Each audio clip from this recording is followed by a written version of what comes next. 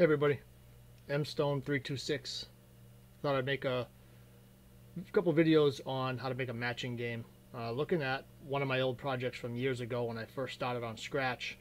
We made a matching game and they shuffle, they always go to a random spot. Works just fine. The kindergartners, first graders like it. They like to see the ice cream and the heart and whatnot. Okay, so it works. Alright, there's no problem with the functionality. The problem came with how I made it. And looking at, oh, I got a match. Looking at this down here, I have a sprite times 2 for every letter of the alphabet, for every sprite. So there's 2 apples, 2 zebras, 2 whatevers, and a control sprite, and then this blue sprite that I forget what it even does. So looking at this project, I have 54 sprites. I have a little bit of code on my backdrop. The problem is 52 of the sprites, all of the cards, have the exact same repeating code over and over and over. And the only difference is what it's called here when it's picking its place and what we set the variables to here. So cat 1 switches cat 1, and then cat 2 switches cat 2. And looking at this project, this was a daunting, see this is cat 2 for the placement. This was a tough one. This took forever, and there's really no reason to have all this repeating code. And I've learned that through about 5 or 6 years of Scratch now, and as well as learning other programming languages like Python, that whenever you see repeating code, it's a good time to try to figure out how to do it a little bit more efficiently. So on the user side, this works. Don't even know the difference. On the back side, okay, look inside the project, look at the structure. I think I have 54 forever loops when there really should be only one in the entire project. I have 54 or 55 green flags, and there should only be one. So this was a good project to start about 6 years ago. But now let's look at a similar type of project. Yeah, it's a matching game. Okay, nice purple cards here, but notice there's only one sprite. So one sprite, and I have my costumes for the different items that we'll be trying to match. I have my card costume, which is named card, and I have my you win screen called you win. And the idea here is going to be to use cloning. So we're only going to have to write the code once, and then we'll use the ID that we give each item. And we're going to be giving each item the ID of their costume. So every time we make a baseball, the ID for that clone will be baseball. Every time we make a basketball, the ID for that clone will be basketball. And then when we get to the flipping over the cards, we'll just be comparing the card 1 and card 2 IDs and see if we have a match. Okay, so we're going to do all that together. So if you haven't done cloning before or haven't used an ID, don't fret. Okay, we're going to go through the whole thing, but that's how we work with clones, and we can make all of this code and all these sprites from the old project, oh baby, into something that looks like this. Okay, it looks like a lot. It's really not a lot, but at least it's not 54 times, and then this runs this project perfectly. Okay, oh yeah, I added a sound. Okay, so just play it through real quick. The sprites or the costumes will go to a different place every time. And oh boy, I just figured I'd show you that when we do finish up, there's a script that sits and waits for them all to be gone, and then it triggers our game over screen. Okay, so we'll take the steps and we'll go through this project together. We'll make all this code here. You can change it. A couple things to note is just the size of my card is 80 by 100. So my numbers on the tutorial part are based on my card being that size. Okay, so if your card is bigger or smaller, then you'll have to change your numbers for your stage accordingly. And you can play around with them and whatnot. So other than that, we should be good to go here. And this is, I will leave the skeleton project, which is this one, in the link of the video so that you guys can get to it. Okay, so let's start off first. We'll just take a look at our sprite again. Okay, we have all of our costumes. Okay, so the matchables, we'll call them, are from 1 to 6. The card is costume 7, and you win is costume 8. So when we're making our clones, we don't want to clone any costume greater than 6. So when we see that our costume is greater than 6, we're just going to set it back to 1 when we start looping to make our clones. Okay, let's just get the structure down first. Always good to only have one green flag in the project. Okay, we don't want to have 2 or 10 or 40. One in the entire project is the way to go.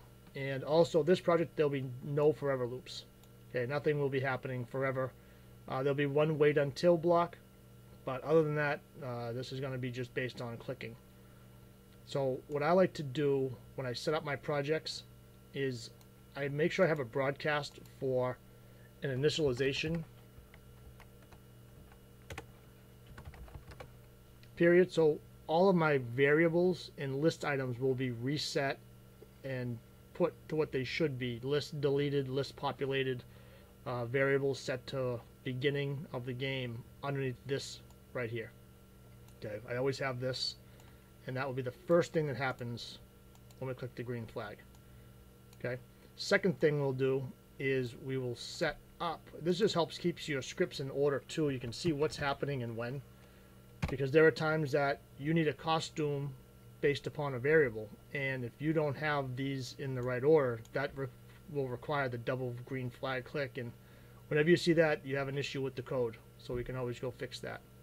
Okay, our setup will be basically costumes, placements on the stage, locations, things like that, sound, volume, and what have you. So there we go. Okay, that's our start right there. So take a second and set these all exactly like this, and then we'll go on. Okay, so what I'm going to do here first is I'm just going to show,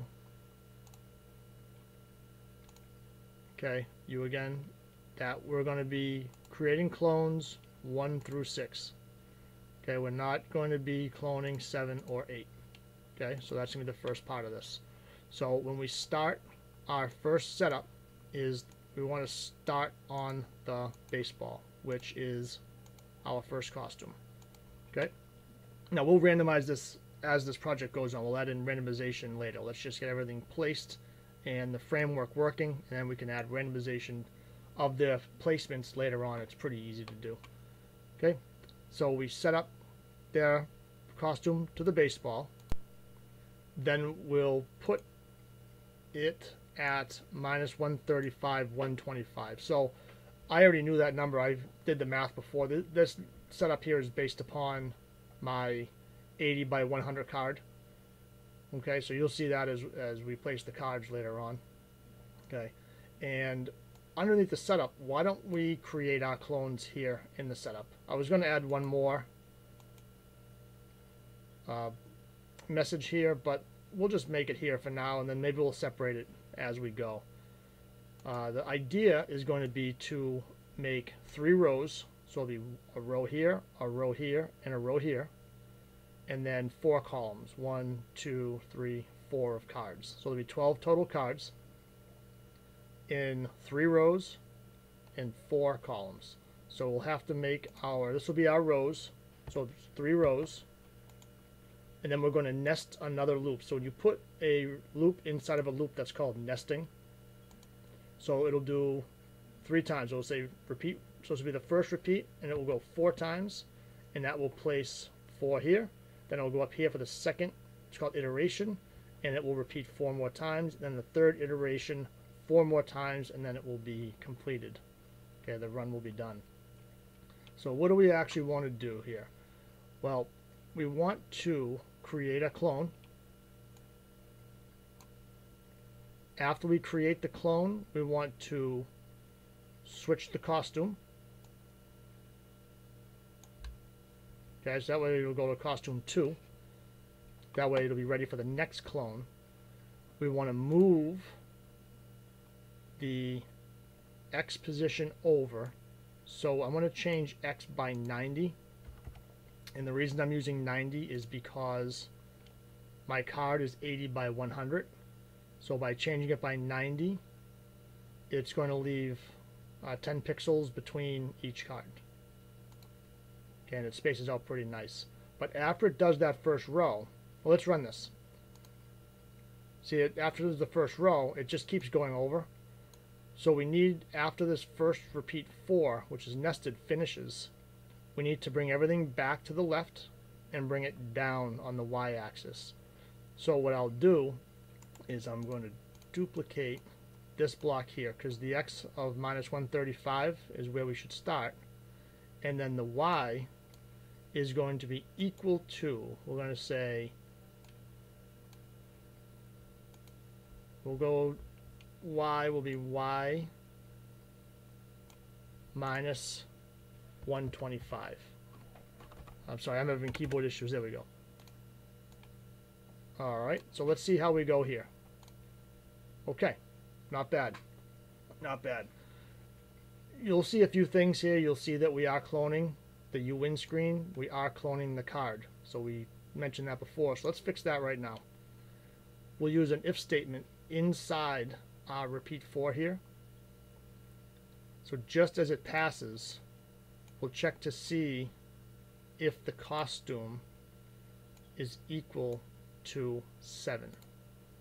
Because we said earlier, costume 7 is the card.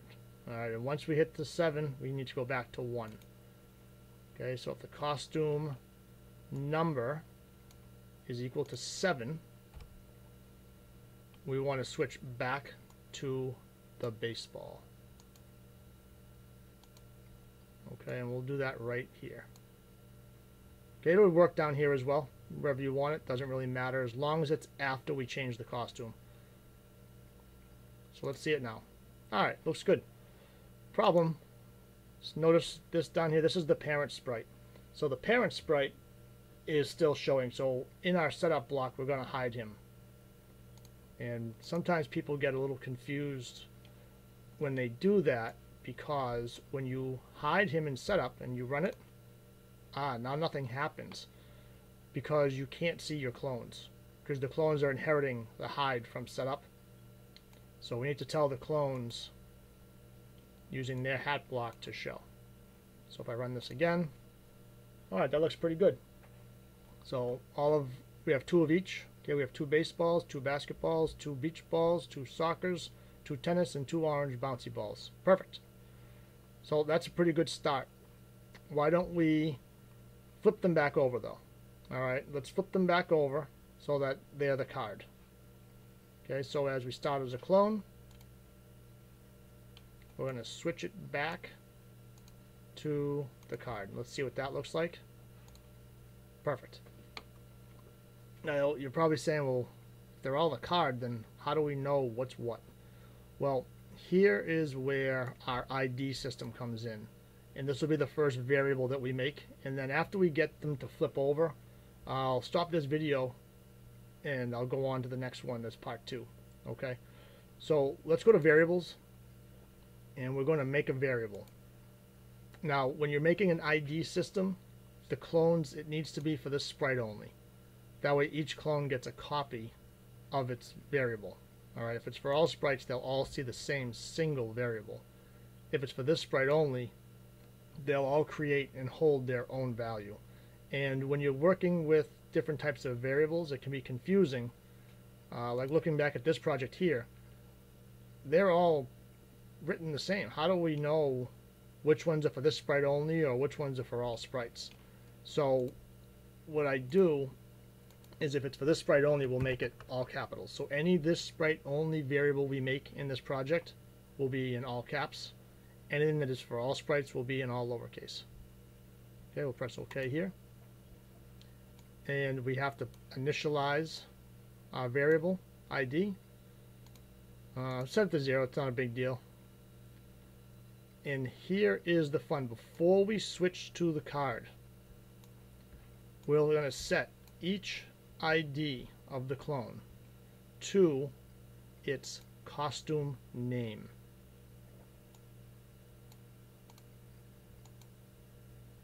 Okay, so let's run that. Now how do we know if they know that?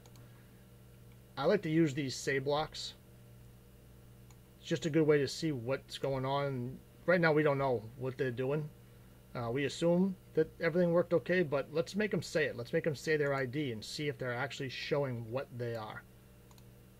Yeah, we have a baseball, a basketball, a soccer ball, this beach balls for this guy, tennis, ball, baseball. Awesome. So they know who they are, which is perfect. So what we can do now is just flip them back to the card. All right, so they still know who they are. Even though they're showing card, they're not going to be a card when we click it. Okay, let's get rid of that say block for now. That did its job. Always nice to use these say blocks so you can see the values that you might not be able to see if you're not putting them in a list to keep an eye on them. And at this point now, I'm just going to pull this ID out. And we'll make these babies flip over and we'll cut it right there. Okay, we won't do any comparing in this video. We'll just get them flipped and flipped back. Okay, when the sprite is clicked, each clone, when you click it, will respond to when the sprite is clicked. Okay, and when it's clicked, why don't we switch the costume to the ID? So when we click it, tennis ball will switch to tennis ball. So ready? Perfect. When we click on the beach ball, it's going to switch to beach ball because it's switching to the ID. So now, why don't we add a little wait block here?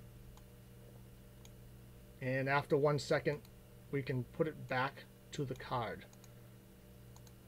That way you can see in 1 second, 1 second, 1 second. All right, so we'll stop this one here. All right, we have the cards knowing who they are. We have the cards in the grid. The cards have their ID. The cards are still saying who they are because I haven't stopped it and rerun the project. So there we go. All right, awesome. So good luck with this part one. We'll get to part two next, where we start to store what we click and compare and see if they're a match or not. Okay, so good luck. Hope this helped.